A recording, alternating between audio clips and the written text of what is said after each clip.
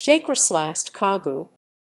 Geikristlaste Kogu English, Association of Gay Christians, GK in short, is an Estonian LGBT rights organization of gays and lesbians who are active Christians.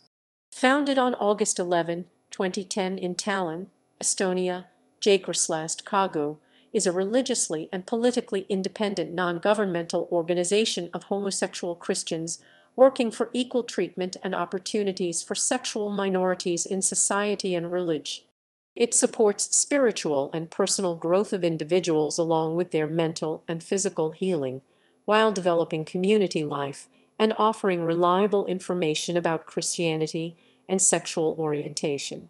Since its foundation, GK has been co-chaired by Heino, Nurk, and Meelis Süld. Its first public event was a Christmas celebration held at X Bar in Tallinn on December 11, 2010. Normal activities of GK include commentaries about pertinent news conveyed in its website and devotionals and networking centered in its Facebook page, particularly translations of daily devotionals by Chris Glaser.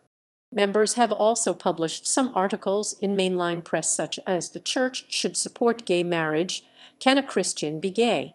and "Hostility Toward Gays Does Not Protect Families." Internationally, since May 2011, GK has been a member of the European Forum of Lesbian, Gay, Bisexual, and Transgender Christian Groups.